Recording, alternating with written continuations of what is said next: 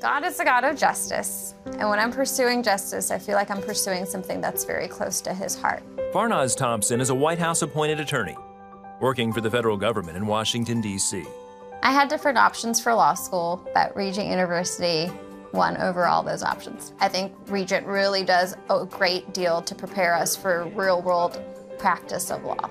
But there was a time when Regent would have been last on her list. As an undergrad at UC Berkeley in California, Farnaz helped found a campus chapter of the ACLU.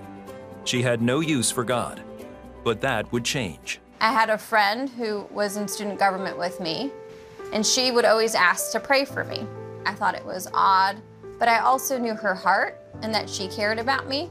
Every time she did, I felt a sense of peace. So one evening, Farnaz agreed to go to church with her friend to find out more. When I was at the Friday night service, that was the moment where it became crystal clear to me that Jesus Christ is who he says he is, and he is my Savior.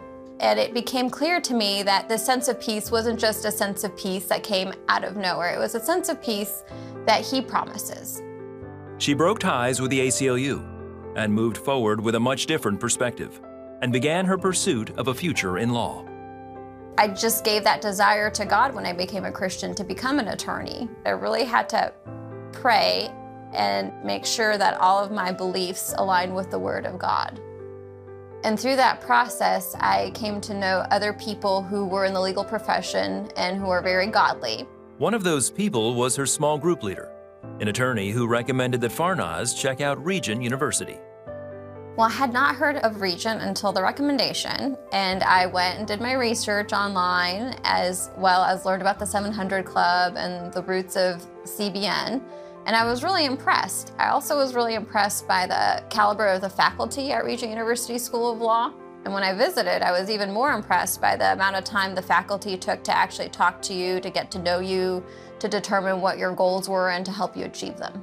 But it was a phone call from a Regent professor that made the difference. He said that they were praying for me, and they felt very strongly that I should be at Regent.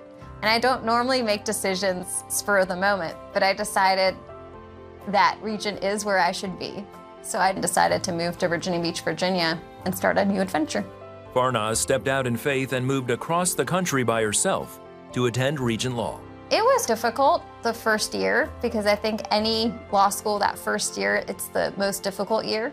But what made Regent University different is that they provided a community of support. There was competition, but at the same time, you knew everyone wanted what was best for you and everyone was willing to help you, including the students. Farnaz graduated cum laude and went on to build an impressive resume that includes a clerkship at the Supreme Court of Virginia, a job at the Virginia Attorney General's office, and now as a presidential appointee, serving as an attorney in the Office of General Counsel at the Department of Education. I'm not sure why God called me to law, but I feel closest to God when I am practicing law.